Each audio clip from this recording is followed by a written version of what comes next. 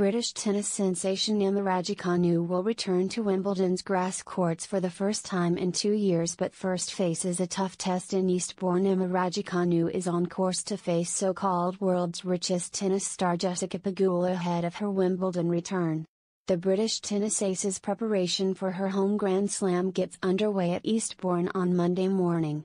Raducanu, currently 165th in the world rankings, will first need to beat Sloane Stephens in the ATP Tournament's round of 32. The 21-year-old is coming off the back of a 7-6, 3-6, 4-6 defeat to Katie Boulter in the semi-final of the Nottingham Open last week.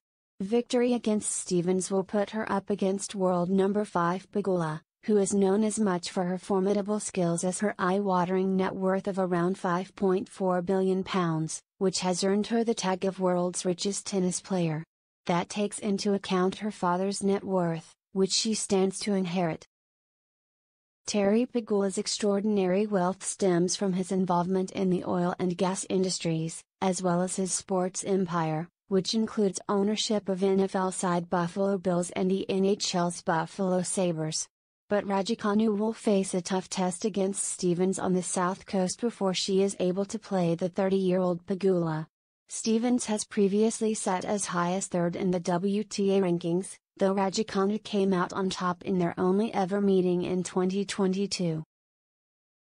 Both opponents provide a challenge for the Brit, who was recently granted a wild-card spot at this year's Wimbledon, which gets underway on July 1. Raducanu has never won in SW19 and it will be her first appearance there in 2 years, following wrist and ankle surgery last year. Her only Grand Slam triumph to date came at the US Open in 2021, aged just 18. Victory made her the first British woman in 44 years to win the tournament. Raducanu also became the first qualifier to ever win a major, all without dropping a single set. She has struggled with injuries and a loss of form since that Grand Slam victory, however. Raducanu withdrew from the French Open in May, deciding to miss the Paris competition in order to maintain her fitness for the remainder for 2024.